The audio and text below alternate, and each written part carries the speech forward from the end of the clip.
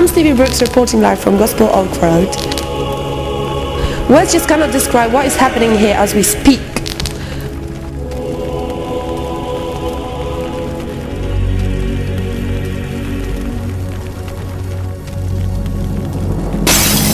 People's houses and even people are trapped and buried alive inside their homes. This is absolutely horrible.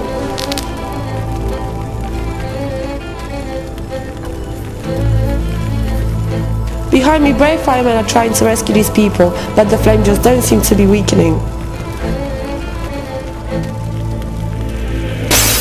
As far as we know, this had happened one after the other. It all began 3 years ago in a country lane, when mysteriously a house erupted into flames. Exactly what we're witnessing now. Our only warning to the public are, do not light any candles or fire inside your household. You can actually feel the heat from here.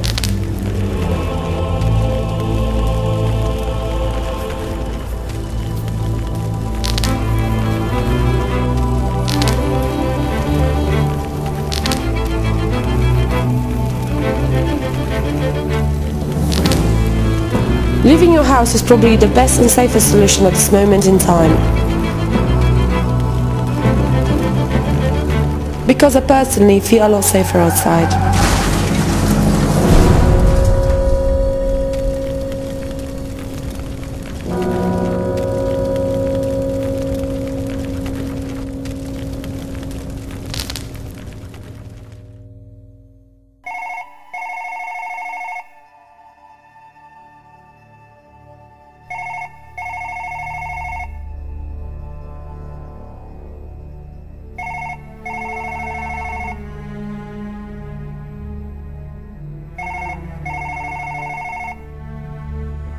Hello? Ash, about time you called back. You said you'd call 2 hours ago. Where are you? Yeah, I know. Listen, I've been doing some research on your friend. Who? Russ Jackson? Why are you finding information on him for? Look, I know you two were close, and ever since that night that he got killed in that fire, you haven't slept a single night. It's such a mystery. Russ Jackson died in a fire. It was an accident. The gas was leaking. Researching him isn't going to bring him back, and nor will his brother Jason. Look, I know you miss him, and I understand that you and I won't be as close as you and him were. What do you mean, you and I? I don't remember us getting hitched all of a sudden. I know you're angry, but don't take it out on me, okay? Now, I'm in a public library on George Street. If you want to come out and find out information about his whole family and why they got wiped out in the blazes, then I'll be waiting for you. You're never alone, you know. True love begins when nothing is asked for in return. You used to say that to me when we were kids. Fine, I'll see you in a bit, Ash.